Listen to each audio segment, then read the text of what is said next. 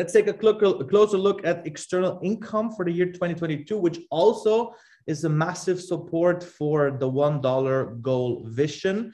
So we have to look at what kind of external income streams are possible or are able to be generated this year, not only by staking, which is our main use case for the token, not only liquidity providing and the fees, what external or new income stream is possible this year.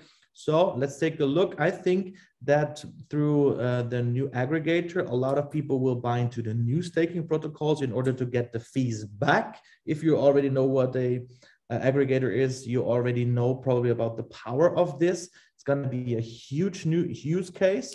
Especially it's going to be big once Tron starts rising in price. You know, we've been through this with Ethereum blockchain. When we started liquidity providing and yield farming on the Ethereum blockchain, the fees were very cheap. It was a couple dollars, $3, $4, $5 to do stuff on the Ethereum blockchain to interact with smart contracts. And then Ethereum DeFi exploded. The fees went up to hundreds and hundreds of dollars. We recently paid like $800 for a transaction on the Ethereum blockchain, which is insane. And there I see a huge opportunity for our DEX aggregator, because let's say Tron goes to 60 cents or 70 cents, which is a 10x from where we are now. The fees would be increased by tenfold.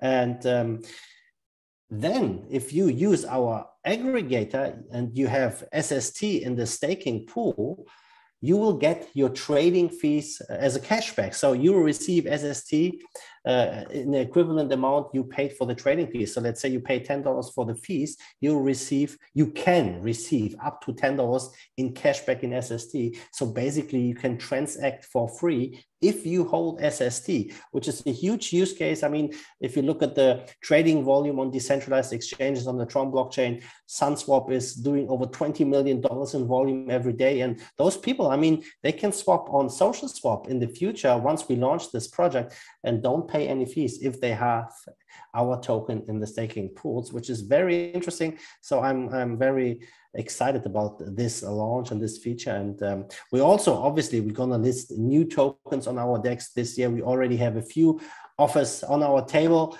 and we're not there yet, but this year there will be new tokens listed on our aggregator, which will be lots of fun. And there's going to be income coming in from these activities where we can do lots of interesting stuff with.